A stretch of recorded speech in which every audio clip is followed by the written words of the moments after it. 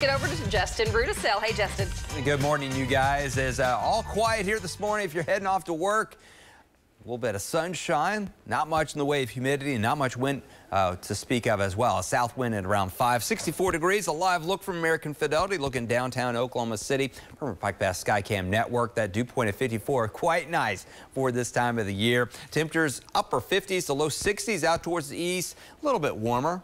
Middle to upper 60s across western half of the state. A little bit of a south breeze, but not too bad. Moderate amounts of humidity, 85 degrees, 87, 92 by 9 o'clock or 4 o'clock. By 94, we'll top out with a south breeze at around 15 to 20 miles an hour. Your out-the-door forecast, 94 degrees by tomorrow, 93 on Saturday with a south breeze at around 10 to 15 miles an hour. As again, is this main weather here, you guys? Okay, we're doing lots of sunshine for the days to come.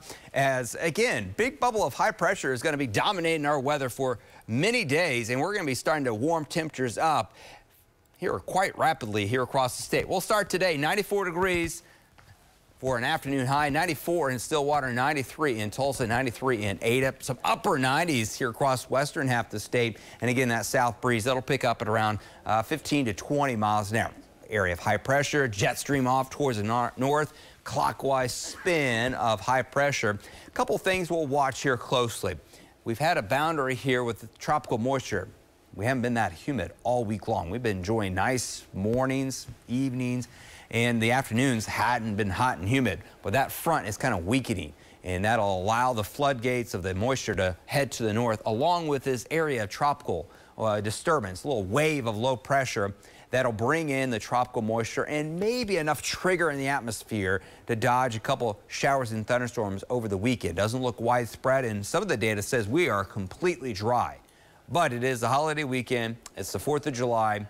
I'm going to put at least a chance of a pop-up shower and thunderstorm because of the moisture that is surging to the north. You can see tropical moisture 70s. That is putting into the very humid category. So your 4th of July forecast for the weekend into the 4th on Monday. Overall, hot, humid, great pool weather, great lake weather, a little bit of a south breeze, but not too strong of a south wind to make that lake water too choppy, but it'll bring a little bit of a breeze out there, increasing humidity, and I'll throw in a 10% chance here across the metro of a pop-up shower or thunderstorm on Sunday. But we will all see the heat and humidity really start to affect us as we head towards next week, as those heat indexes will be approaching 105 to 110 across portions of the state. We'll first notice the humidity tonight.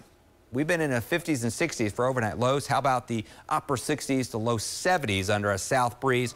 Middle 90s again, upper 90s off towards the west. So copy and paste forecast with high temperatures the next couple of days. Isolated shower and thunderstorm coming out of Kansas Friday evening overnight, weakening. Saturday, a couple more clouds, so I've dropped the temperature degree, 93 for a high. Best chance of any rain northwest and southeast on Saturday. Sunday, central and east, a pop-up shower and thunderstorm, maybe out in the panhandle during the evening hours. But overall, pretty dry looking forecast over the next 9 days. No 100-degree high temperatures yet here across Oklahoma City. We won't do it over the weekend with increasing humidity, low to mid-90s, but we will try the middle of next week. So here comes the heat.